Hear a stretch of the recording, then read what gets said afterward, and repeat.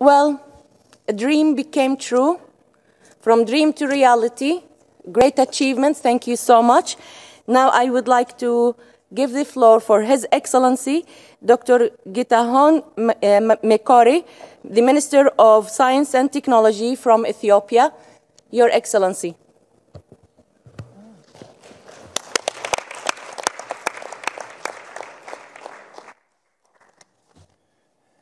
Your Royal Highness, Princess Dr. El Shamai, Honorable Minister Dr. Helena Dali, let me start by congratulating you for a very successful and well-thought conference of the third International Day of Women and Girls in Science. I'm very much impressed by the events and agendas and points raised yesterday and today on issues of bringing the large majority of humanity, that's women and girls, into the arena of science and technology. And as a Minister for Science and Technology of my country, it's one of the closest agenda to my heart, and I'm very much honored to be part of this event, and very much honored to represent my country, Ethiopia, in this very important event. Let me start with some conclusive remarks, and through those conclusive remarks, I would share the experience of my country. This agenda of bringing women and girls into science and technology, I very much believe, and we in Ethiopia, the government, very much believe that this agenda should be led by government. Not only leading, but also governments should own this agenda of ensuring the appropriate placement of our mothers and sisters into the field of science and technology. Let me give you some examples of what we are doing in Ethiopia. In Ethiopia, there is what we call the Council of Science, Technology and Innovation, and this council is being led by His Excellency, our Prime Minister.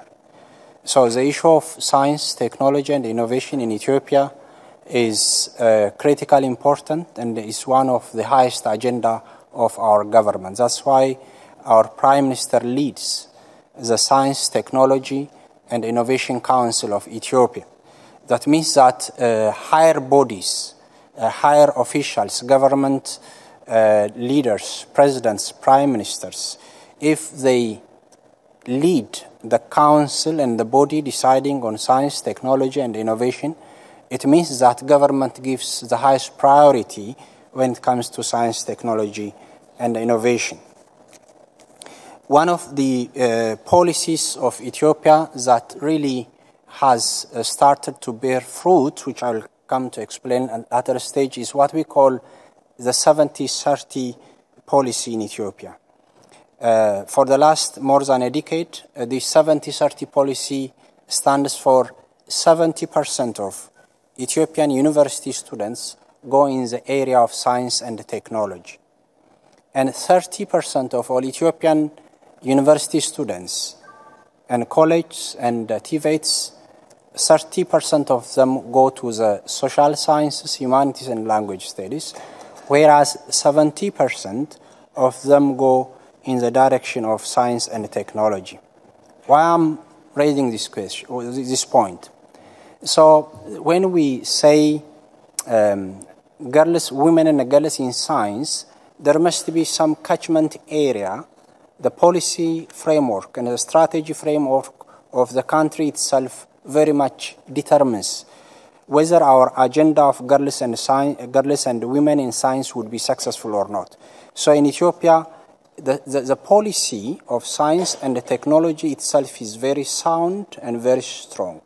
That means that the human resource development in science and technology is very strong. That means that when we talk about the agenda of girls and women in science and technology, then it is the best environment we are creating at the level of policy and strategies.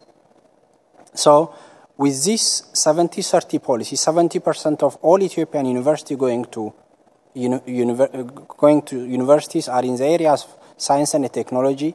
There is another resolution also which ensures 30% of all engineering and technology students are female students in universities.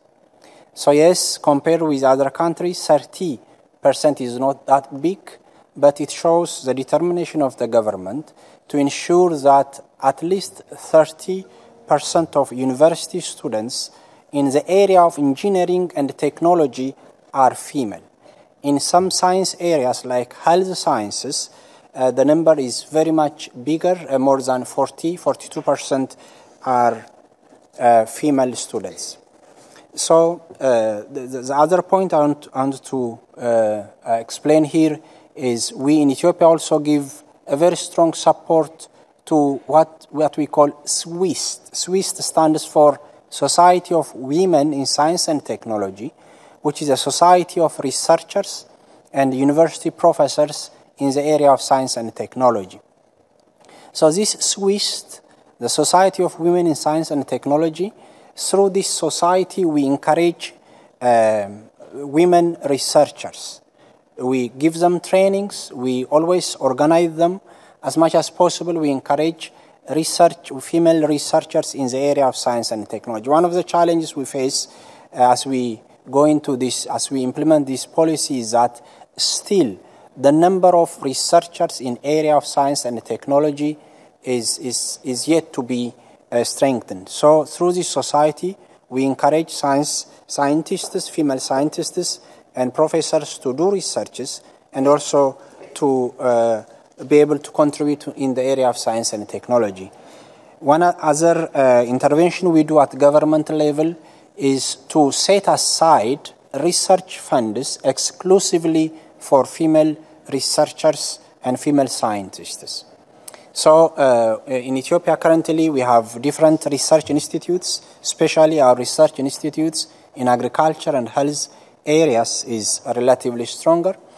So every year government is providing up to 200,000 USD per project and up to 20 projects per year in the area of science and technology, and also in areas of research that directly contribute to economy and social affairs of the country. So this research fund, the female scientists are, we put aside a minimum of 20% of this research exclusively for female scientists and researchers. So in addition to their freedom to compete for the remaining 80% with their male colleagues, so in addition to that one, we provide exclusively 20% of Ethiopian research funds to female scientists. The other intervention we are doing, as we witnessed today, when it comes to science for girls and women, the best time to start intervention is as early as possible. So that means that in the general education, high schools and elementary schools, there are what we call science clubs that encourage talented, innovative, young boys and girls as such. So through these early interventions at high schools and elementary schools, government tries to bring up the understanding and the knowledge of science and technology to all Ethiopian youngs and boys. So the issue of science, the issue of girls and women in science is we directly connect to our economic growth. As I said earlier, the economic development of Ethiopia is very much determined by the population of scientists and engineers we have, and also the number of graduates, the proportion of graduates in the area of science and technology. That's why government has decided that 70% of graduates from universities, Ethiopian universities and tertiary education should be in the area of science and technology. Additionally, we also believe that the sustainability and continuation of our economic growth is very much linked to the proportion of female scientists and engineers we have in the market and in the economy. So I'm very much honored to witness what has been discussed and deliberated these 2 days, but to summarize the intervention of government and the decision and policy and strategy of governments in the area of science and technology is the most important and a critical point to make successful the agenda of women and girls in science and technology. Your Royal Highness, I'm very much thankful for inviting Ethiopia into this event, and thank you very much, Your Royal Highness.